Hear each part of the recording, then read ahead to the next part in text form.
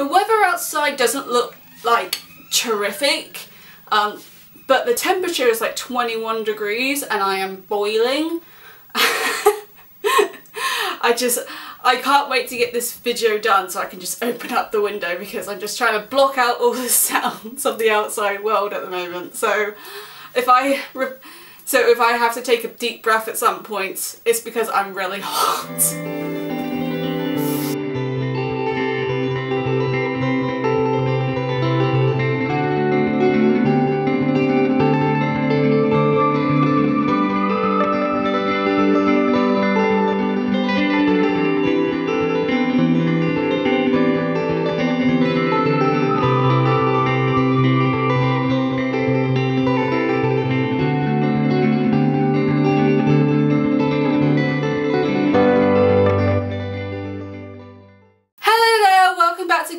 Original, I am Rose, as you should know by now. Oh, if you don't, hello, I am Rose, and welcome back to my channel. And as you already know by this point, if you've watched my 2 other previous videos, I'm solely focusing on making videos towards my novel. That means like editing my novel, writing the next draft of my novel, research, inspirations side. Right now I am going through like inspirational books research, if that makes any sense, like books that inspire me and that I might delve into with my own novels a little bit. Because of this, recently with my last video I did have a really bad tendency to ramble, so I'm going to be looking at my notes a lot at the time. So if you see me looking down at some points, it's either because I'm looking at this or I'm looking at this. So I have 2 books here that I'm constantly looking down at, so there's a pre-warning for you. So before I get into today's book, I just want to briefly mention about the recent news about Nikita Gill's book of The Girl and the Goddess. I have heard that it's becoming a TV series now, so I'm really eager to just read this book now. I'm currently reading it right now. So far it's brilliant, and I look forward to talking about it with you guys in the future. Also, before I get into the review and that, I had to do 2 separate takes as the camera kept like stop recording around important points. I thought that I already pressed, well, I assumed of when it stopped recording because it made a clicky noise, so I thought that's when it stopped recording, but apparently it was a bit before, so it just didn't tell me, and now I'm really annoyed, so I have to refilm it all. So if it seems a bit different at some points, it's because I'm just combining them all together, and if I seem a bit more differently dressed than earlier, like I'm in the same clothes because I'm doing it at the same time, but if it all seems a bit weird and a bit jumbled a little bit, it is because I'm combining all videos together and I'm having to refilm it, so that's why.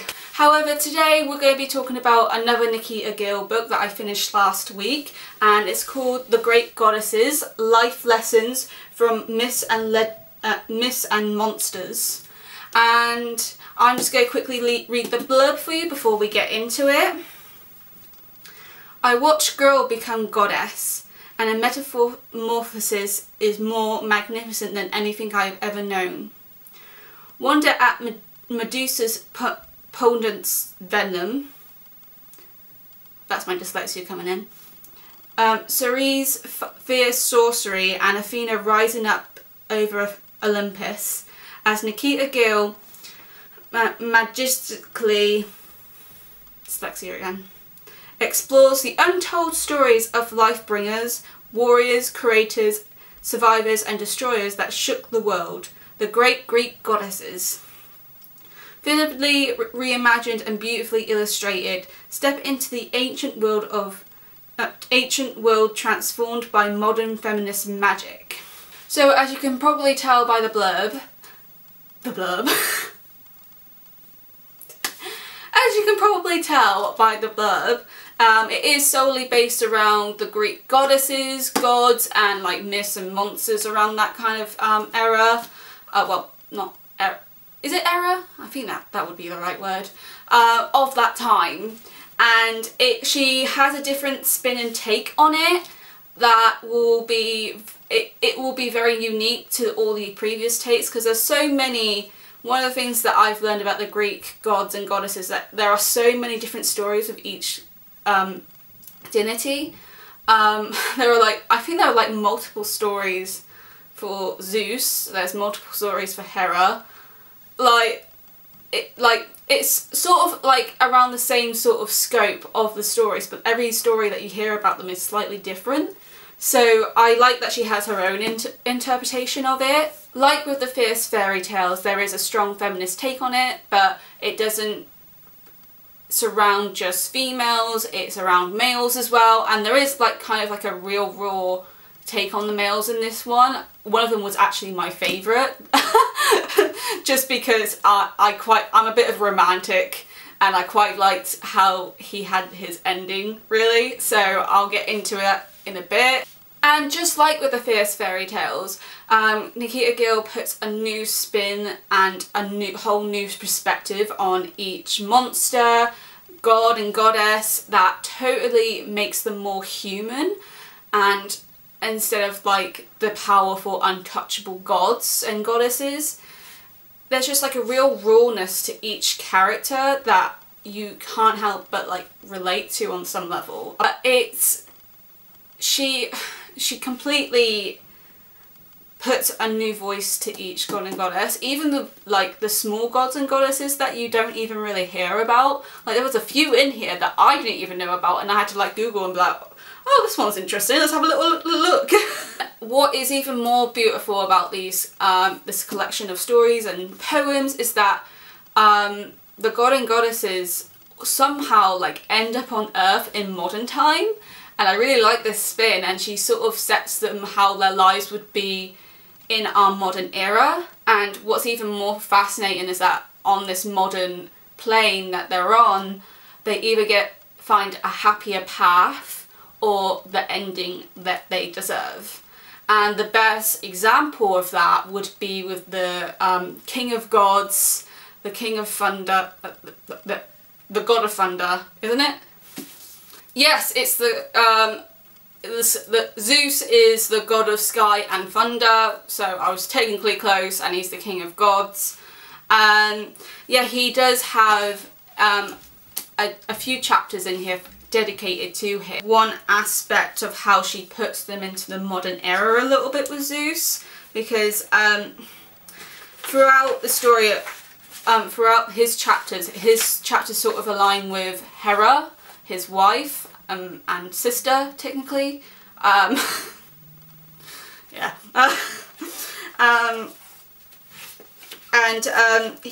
She places them on Earth, and basically Zeus on Earth, he becomes like a powerful man, and I'm just gonna get into his chapter so I can show you what kind of ending he got that he deserved. When he came to Earth, he started off as a powerful man, and it really ties in with the Me Too movement, where he like sexually harassed and like sexually assaulted some of the women around him, until one woman was like, no, I'm not having any of your blackmail, your disclosure agreements or your payouts. I'm reporting you. And that sort of shows the downfall for Zeus, where they're banging on his door, and they're trying to reach him, and I'll show you the ending of it. So, every woman he had ever wronged, even god kings have to answer for their sins. Sir, a knock came on his door from his secretary. The police are here and they want to speak to you. I don't think I can hold them back much longer. They have a warrant. You will be at the mercy of the same beings you once made human from clay. When he did not answer, the knocking grew more inconsistent and more insistent, and he heard voices murmuring loud. Though they were muffled, he knows what they are saying. His head dropped for a second, and he tried to think of someone to pray to. Come up hollow, he signed in frustration. Then he composed himself, straightened his suit, and pulled himself to his height. When it happens, I hope you'll face your downfall with the dignity of a king. She was right. She had always been right. At last, he took a deep breath and cleared his throat. Let them in. So yeah, he gets his just desserts basically, and I felt so much satisfaction when I read that. I was just like, yes, Zeus is going down. So yeah, she sort of like tells their stories of what it was like on Olympus for them, and then they slowly make their way into Earth and what their lives are in Earth, and I feel like that is so unique and fascinating, to be honest. Nitpicks that I can identify are sometimes she would merge two myths together, which is, I think that's a really good idea, but sometimes I just got really confused because I was just like, huh, I did not know that this existed. I didn't know this goddess became this goddess by that. And I'll show you which one I mean. Where is it? I'm going to the content section because I can't remember where it is. Yes, it was... I really can't pronounce this girl's or the goddess's name. I'm just going to put it in the, in the screen. And daughter of... I can't pronounce that. I'm just going to put the whole title of this chapter in in the screen. And basically, she with this she merges two myths together. So basically, this girl is the favoured daughter of this king father, and he does. I later learn he does something to upset the goddess Artemis, and so she tells him, or he assumes that he must sacrifice a daughter to win the battle that he has to face right now. And when I read that, I was like, oh no, oh no. And like when you're reading this, you feel so much dread right away, because the first opening line, she was just like, when I was a child, I loved rainbows. And I was just like, ooh, I loved when I was a child? Oh dear. So, and then as you, like, at first she thinks she's gonna get married, and then so you sort of like, I don't feel like this is going to be a good marriage, but then it builds and builds, and then you realise, no, it's not going to be a marriage, your dad's going to sacrifice you. Great times, everyone, to be alive. Basically, even though she's being sacrificed to the goddess Artemis, Artemis technically saves her, and she became Iris, the goddess of rainbows, I believe. I'm going to put that and say when it says yes. And so she goes from this girl with this one name and then becomes Iris. And I felt like combining those two myths was very smart and very intelligent, but I was just very confused because I was like, I swear that's not... I had to like double check because I was just like, is this correct? I have to double check now because I looked up the daughter that this myth was based on because it was actually a real myth. But I didn't look up Iris. Let's have a little look. They're not the same person. So I quite like that she merged the two characters together to sort of like give the victim of the story more of a voice and more strength, and just made her not be a victim anymore. But at the same time, I just got really confused because I was like, I never heard of that happening. Is that real? So that was my only nitpick of it all, but I still loved it either way. Like, I got confused, but I got over it. Like, it was fine. I'm going to quickly go over my favourite lines of the Greek goddesses, and then I'm going to go through my favourite chapters. So my favourite lines are... is from this little chapter from what it... It's from this chapter called What It Means to Be a Forgotten Magic Maker. And it's only a brief one, and it's under the... Ceres? I'm just gonna put the name in the title. Like, I'm really bad with names. Someone has to say it to me before I can know how to say it, so me reading it is not a very good thing. So Ceres it's under Cerise, and it's only a brief, like the first sort of line under her, and it says, did the girl choose magic? Apparently I can't speak today. Did the girl choose magic, or does magic choose the girl? An internal riddle that circles even the fiercest of the divinities.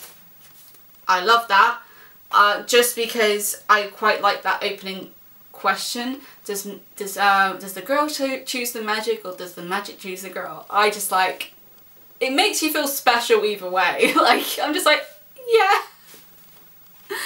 And the next favourite line is from Aphrodite, and it's in the chapter called Aphrodite After, and this is like the story chapter of her life on Earth, so like in the modern era. So and she's spending, like, she has a happy life with her husband that I'm not even going to try and pronounce the name of. I'm just going to put it in the title.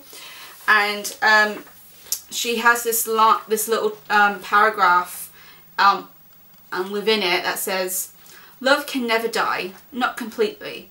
There are too many romantics, too many poets, too many places where lovers could meet and kisses could be shared. And that kind of feels like there's a tingliness in your body when you read that. I'm like, ooh, yeah, love will never die. There's always, because it also gives you hope, because even though you've been in a past relationship that hasn't worked out, love will always still be there in your present or in your future. It will still be there, and it's still a possibility for you. Yeah, the past relationship didn't work out for you, but doesn't mean you can't actually have a good love in the future. And I love that, and you could tell I'm just like springing up. Third favourite line throughout all of this is, once I get to it, there we go. So it's not really a favourite line, but it's more like a few paragraphs that that I really liked. It's on Artemis After, and obviously it's her life on the modern Earth, and she's sort of adapting to the outside of the woods into the cities, really. And so this is last few paragraphs really built up this like warrior-esque side of me. So let's read them. After that, neither Artemis nor her nymphs stay in one city for long. Just as all forests once belonged to her, she adopted the cities too. Cities, like forests, can be sanctuaries. Cities, like forests, can also be a good place to find monsters. They've adapted too. They wear human skin now, hide in in plain sight, know how to smile and laugh, disguise their true intentions. But the Olympian in her sees through it all. The hunt has changed, the prey is different, but Artemis's arrows strike true all the same. And I'm like, yes! Women warriors are out to battle, protecting other women from monsters on the streets, and I freaking love that. I love that, and Nikita Gill, thank you for giving me that. So yeah, I really love that. So that was kind of like my top 3 favourite lines, or at this case paragraphs. And then I'm just going to go into my favourite chapters now, and here they're in orange. So yeah, I've colour coded everything now. So my first favourite one is Athena After, and it's mainly just because it's kind of like a poem-esque sort of feel. And she mentions a library. I love libraries, and there's also like a hidden strength to this. So I'm just going to read like the paragraph that I've highlighted that I really like. Did you think Athena would just disappear when there are so many little girls she has yet to help become warriors too? I really love this because I've always had a soft spot for Athena growing up, and that's because when I first learned about her, she was the first goddess I ever really learned about. I quickly learned she was the goddess of warfare or war, and then handicraft and practical reasoning, and it was kind of like she was the bad boss bit. She just literally came in a room and she was like, I know how to win this war, all the men get out, let's do this, let's win this war. Or she would come in and she would be like, I know how to end this war in a peaceful way. And that's really great, and I really looked up to that a little bit growing up. So it was really good to read that line. And another line that I really liked was, she who rewards wisdom and bravery. When my daughter asks how to fight monsters, Athena is who I tell her to look for. And it's so true, because like Athena was a warfare goddess. Well, she was a warfare goddess, and she knew how to win and fight wars. She was very practical and tactical like that. So brilliant, and I loved that she touched upon that. And Athena didn't need much in our modern world really to go on. She just needed a few paragraphs, and it ended with her showing girls the library, and I was like, I love libraries, thank you. And the next chapter that I really loved was, hold on, was Ares after, so his life in the modern world. And a brief like summary of his chapters. It mainly just goes into he was like the god of war, so all he knows is like violence and bloodshed. And you can tell through his chapters as well, he's very exhausted by doing this all. Like, yes, it's all he knows, but he's just like, I'm even tired from it. Like, I can't watch any more people die. Like, so that's why I always say about Nikita Gill's books, yes, she's a feminist, but she isn't a feminist towards women, she's also a feminist towards men, and just giving them a voice too. So I really liked his chapters, and I really liked the after one. And it was mainly because he expressed his loneliness throughout this chapter. Like, he apparently was talking to, well, not apparently, at some point he was talking to Aphrodite about it, and she was just like, well, what do you want? Like, what do you want out of life? And he was just like, in his head he was like, oh, I want someone who stays. And then he also refers to Aphrodite's relationship with her husband, that I'm going to put in the title because I'm not trying to pronounce that name. He's like, I want you in what your husband has. And I think she was kind of like going to be a matchmaker as soon as she says this line. Why didn't you say so before? And then she like skips along. I think she was about to do some matchmaking. Very much ultimately really works out, because in the chapter before it speaks about a relationship that Ares has with this woman called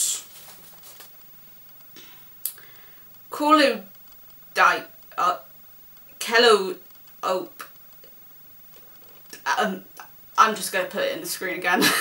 And this woman was known to be write great poetry and that kind of stuff, but in this book Nikita Gill refers to her of the goddess of epic poetry, which I had to look up as well. I was just like, this is one of the things that I got really confused about with her, and like, I sort of had to adapt my head to.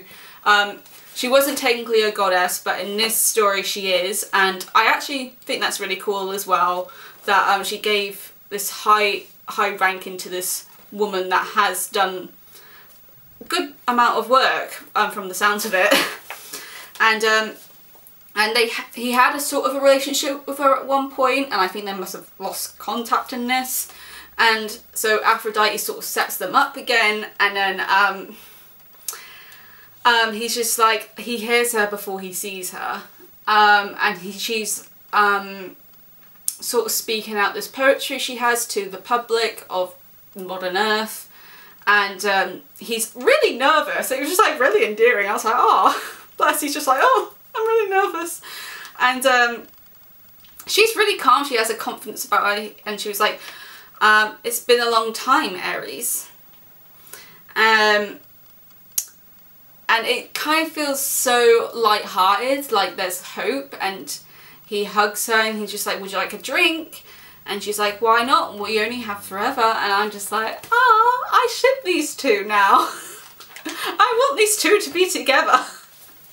And it kind of feels like there's a new start for him when that ends. Because that's the last chapter on him. I'm just like, I'm happy for Aries. I'm glad he got away from all that bloodshed and started to build a life, or a happier life now with, I'm going to put her name on the screen again.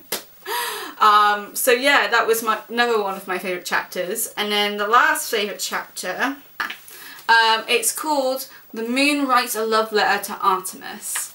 And first of all, if anyone knows me very well, I love the moon.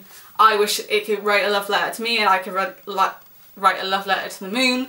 Like, I love the moon. So as soon as I saw this, I was like, yes! Okay, let's get into this. So my favourite kind of like area, well, all of it was brilliant, but I think that my favourite area of it all, well, was all of it actually. But I think I'll read the first few lines and then I'll read the last few lines so you can get sort of a feel. I choose you, the rarest of beings, for the belonging I never had with your Aunt Celine. She was meant to be my mother, my food giver, but I found her I found her too little in love with me and more in love with watching love. But you, dear Artemis, you with wings that make you made from your own silver-tipped wishes, how you always just took what you wanted. I watched you become a midwife to your mother at birth and bring your twin into this world. This is what I wanted to belong to. And I was like, that's so cute. And then the last like part of it was just saying, why else when your father sat you on his throne as an untamable girl child and asked you what you wanted, you told him, give me the moon. And I was just like, I wish I could say to someone, give me the moon, that's all I want. But sadly we are not gods and goddesses in this world, so I really liked that one.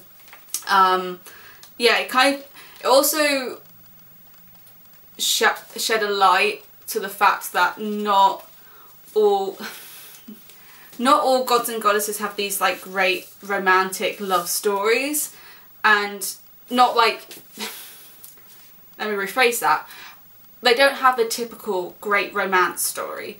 And I think Artemis sort of had the romance story of the wilderness and with the moon and just being around other women and just being her.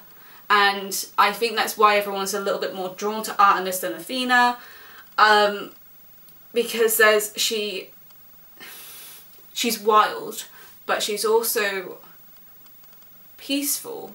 Like, she in a way drives you to be more you, and that's why the moon in this book has written the love letter to her.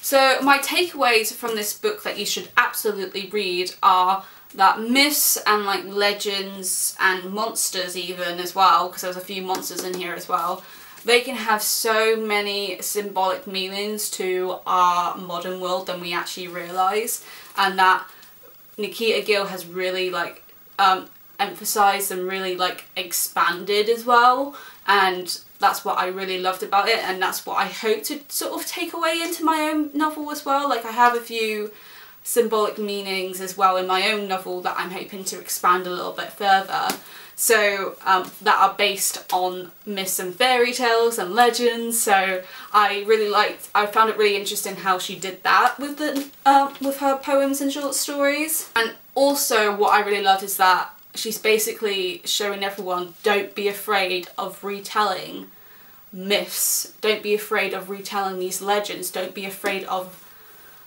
tapping into the emotions of these characters that were once villainized. Humanize them, retell the story, make it a voice, a new voice. So don't be afraid of retelling it, because that retelling is probably what someone needs to hear. Another thing that I think is a great takeaway, which is what I learned with Zeus, like, I loved the ending of Zeus. Like, I freaking loved it. I think a great takeaway was learning what drives the villains of the story. Is it power? Is it control? Is it insecurity?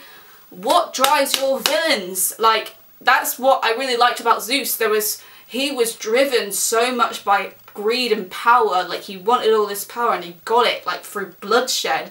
But then it ended because a woman was like, no, we're not going to let you get away with this in our world, thank you very much.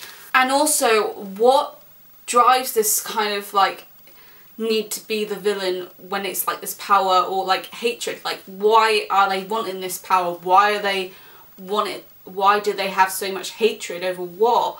Like, ask yourself the questions that might be uncomfortable to ask, but it will be so beneficial to your villains in your story, and it will make them feel more real and more scary because they are more real. So on that excitable note, I'm going to end the video there so you can just think and mingle in your mind things that I've just said. But I hope you've enjoyed this video. Next week is going to be The Girl and the Goddess. As you read on my previous video for the Fierce Fairy Tales, the schedule has changed slightly, so when you're watching this it will be a Wednesday, but the next video will be next Saturday. It's just so it can like work alongside my work schedule and I'm not in a rush to edit the video, because I like to take time with like editing the videos, make sure everything is exactly right and how I want it to look.